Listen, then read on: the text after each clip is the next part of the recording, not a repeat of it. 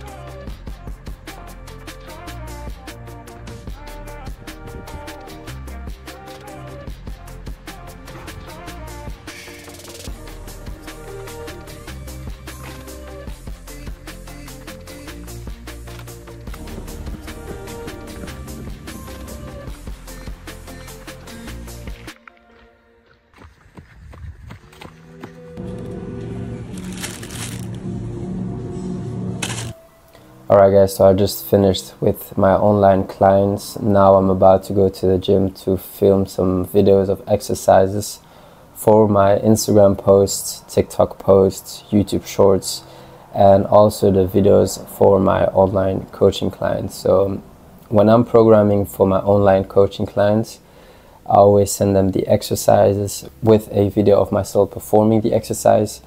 This way we ensure that they perform everything correctly.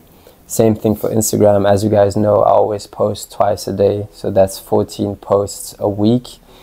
Most of the time there's like a minimum of 3 exercises a post, so that's like 42 exercises to film a week without even counting my online coaching clients. In order for me to have enough time in my days and in my weeks, I have to do all of this in one morning or one afternoon.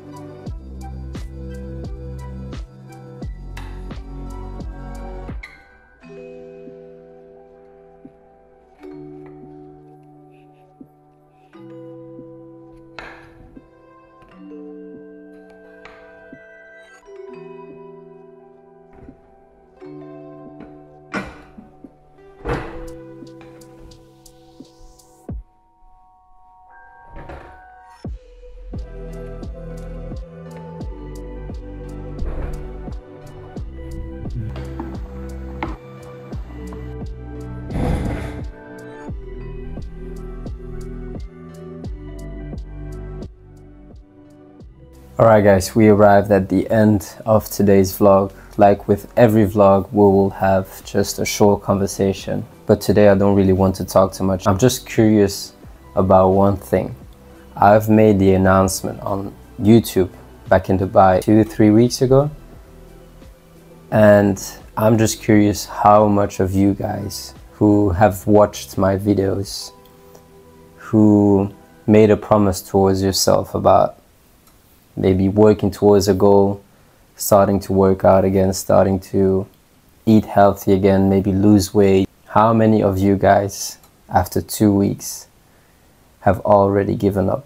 We all know the feeling of excitement when we promise ourselves something new. Whether it's a fitness goal, business or a new habit. But far too often, that initial motivation fades too quickly. And before we know it, we stop. Remember, it's not about how you feel at the beginning. It's about showing up when the excitement is gone, when it gets hard, and when progress feels slow. Discipline is what transforms a promise into a result. So if you've fallen off track, don't quit.